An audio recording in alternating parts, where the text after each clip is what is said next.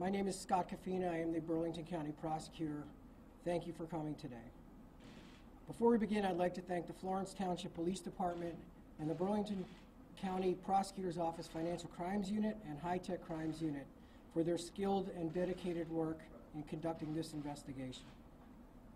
On the evening of November 10th, 2017, Mark D'Amico, the boyfriend of Caitlin McClure, took a photograph of McClure and Johnny Bobbitt Jr., a homeless man, standing at the Girard Avenue exit ramp on Interstate 95 in Philadelphia.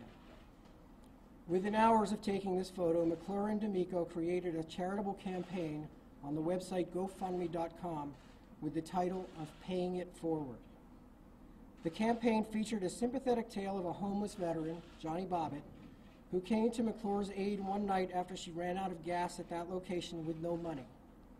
The story, as it was told, had Bobbitt cautioning McClure to stay inside the car and lock the doors while he went to a gas station. There, he used what little money he had to purchase a can of gas and bring it back so McClure can get home safely. The photograph taken by D'Amico and posted by McClure quickly became the face of the fundraiser purportedly to benefit Bobbitt following this alleged selfless act. The Paying It Forward story that drove this fundraiser might seem too good to be true. Unfortunately, it was. The entire campaign was predicated on a lie. Less than an hour after their GoFundMe page went live, McClure, in a text exchange with a friend, stated that the story about Bobbitt assisting her was fake. Specifically, she wrote, "Okay, so wait, the gas part is completely made up, but the guy isn't. I had to make something up to make people feel bad, so shush about the made up stuff." She did not run out of gas on an I-95 off-ramp, and he did not spend his last $20 to help her. Rather, D'Amico, McClure, and Bobbitt conspired to pass off a fake, feel-good story that would compel donors to contribute to their cause. And it worked, in a very big way, but it was fictitious and illegal, and there are consequences. My office has charged Mark D'Amico, Caitlin McClure, and Johnny Bobbitt Jr.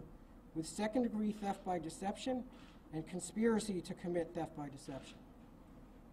D'Amico and McClure surrendered last night here in Mount Holly and were released pending a December 24th court date. Bobbitt was taken into custody yesterday in Philadelphia, where he awaits an extradition hearing.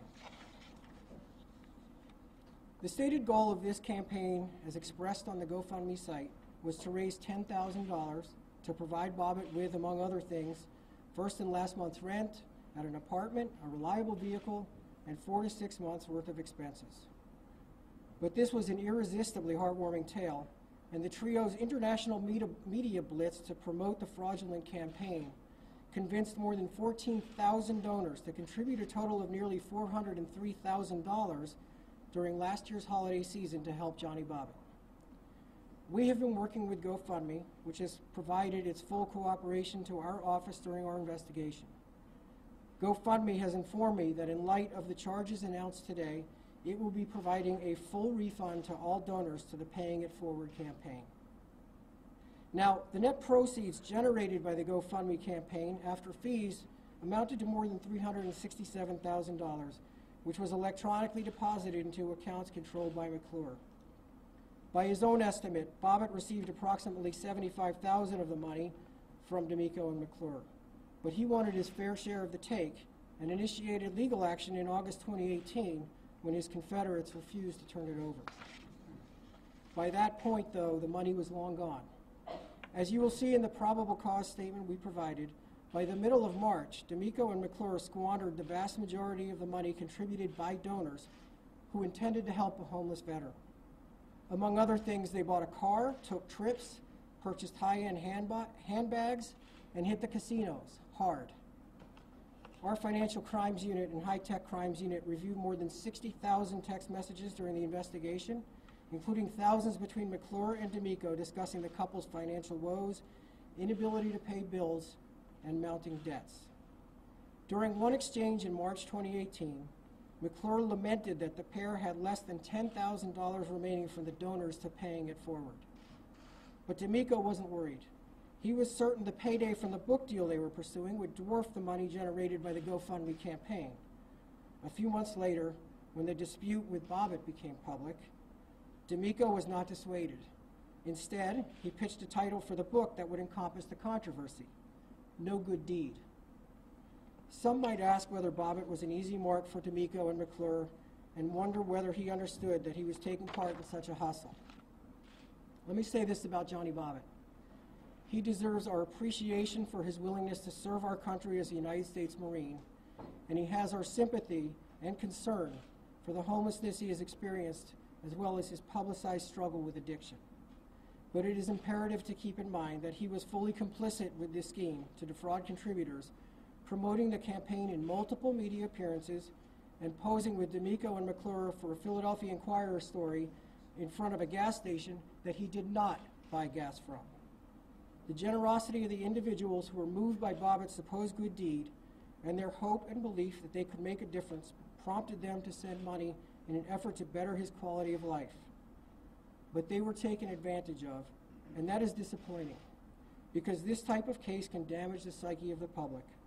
A case like this can make generous people skeptical and a little more hesitant to help someone else in need. I urge you not to let that happen. There is a lot of hardship in the world, and it is commendable to show generosity to those in need. It is also appropriate to punish those who seek to evoke sympathy from others under false pretenses and then exploit the situation for financial gain.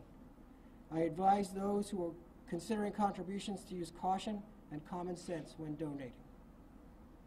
That's all I have. I'll take any questions. Sir, what responsibility do we all have for wanting to tell this feel-good story, and how do we prevent it from happening in the future?